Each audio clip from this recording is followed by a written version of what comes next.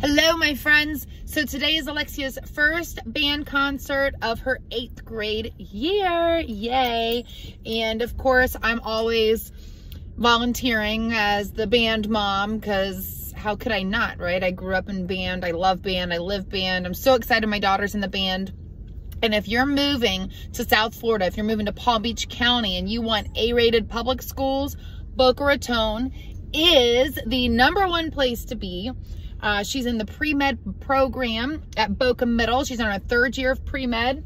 8th grader, taking 4 high school classes, doing symphonic clarinet, doing volleyball intramurals, cheerleading. Like, she's so active. There's so many great things to do here at Boca Middle.